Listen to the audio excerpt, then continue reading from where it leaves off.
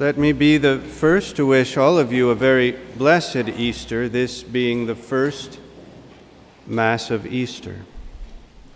I hope that after Mass you will join us in Helfta Hall for some refreshments and a little Easter egg hunt for the little ones. But before you leave church today, remember that there is a blessing of Easter baskets. If you have any Easter food or any sort of goodies, bring them to the communion rail, and Father Leitoranto will bless them with a special Easter blessing.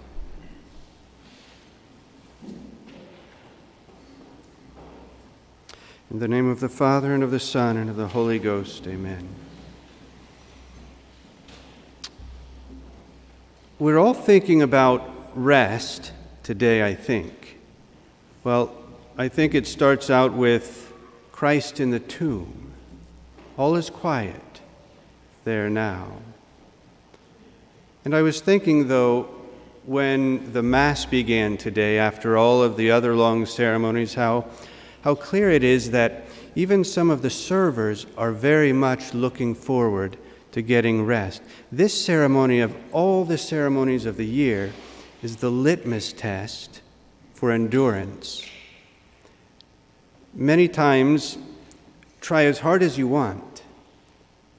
You'll do perfectly for everything, but when you get for all the blessing of the fire and the exultet and the prophecies and the water, but we come to the simplest part that we've served 1,000,000 times, and there are mistakes.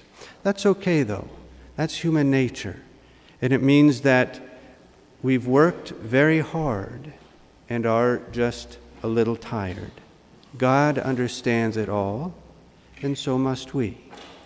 But the Mass is a beautiful thing. Today's entire ceremony has been most edifying, I think, starting with the blessing of the fire and then the spreading of the fire with the reed, the triple candle we call it, symbolizing the Blessed Trinity, and then the beautiful exultet and all of the rest. I think that Our Lady, on this day, this Saturday, she must have been at home quietly contemplating what had been going on over the last couple of days. So much has happened in that Holy Week, the first of all. And here at St. Gertrude's, we too have followed along with Our Lady. We followed our Lord. We saw him raise Lazarus from the dead. We saw Judas, money-hungry Judas, complaining about Mary Magdalene and what a waste she had committed by pouring out the most expensive perfumes upon our Lord.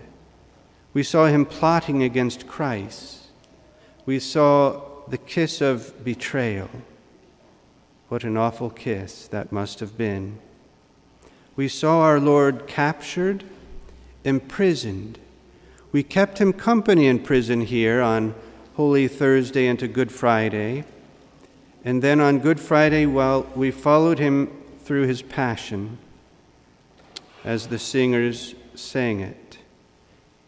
And now our Lord's body has been buried. The tomb is sealed. All have departed. But the enemy keeps watch. He is still at the tomb. And the body of Christ lay quietly in that tomb at rest from all the traumatic events that it had just experienced. That body lay at rest, but the soul at this moment, the soul of Christ, is still busy with the work of his Father. It says that after he died, after he was crucified, died, and was buried, that he descended into hell, that is, the hell of limbo.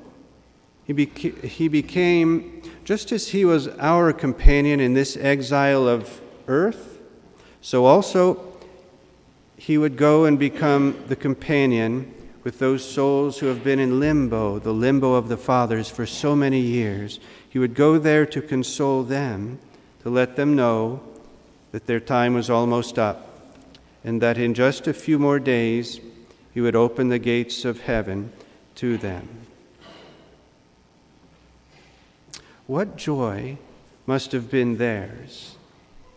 Today I was thinking, as the church rejoices mightily today. It was a long Lent, wasn't it?